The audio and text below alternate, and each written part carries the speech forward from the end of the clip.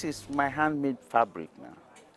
Prince Pedro is from southwestern Osun State and is one of the main exhibitors here at this year's International Arts and Culture Expo.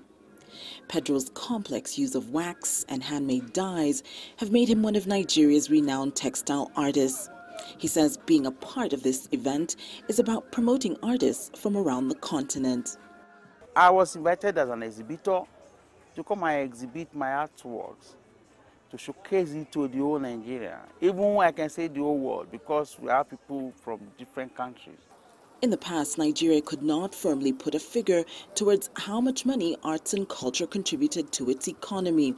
But with a recent fall in global oil prices, Nigeria's main revenue earner, state funding for the arts, is getting a second look through initiatives like this. According to the Tourism Ministry, $2.7 million is projected from cultural tourism alone this year.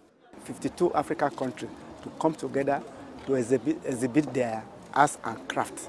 It's a way of promoting the indigenous cultural industry. A challenge that exists for many local artists is in getting the public to buy Nigerian art, largely because of competing product imports from abroad. However, that thinking may be changing. Yes, I'm quite impressed because I love art and I love the things I see here. So I'm here to just grab some things that I think I love, and I'm going to give it to some of my colleagues at work. I think creativity is there. And designers, local designers, they are creative, and what they are showcasing, it's nice. It's of international standard. Organizers here are hoping for more participants to help grow the arts industry.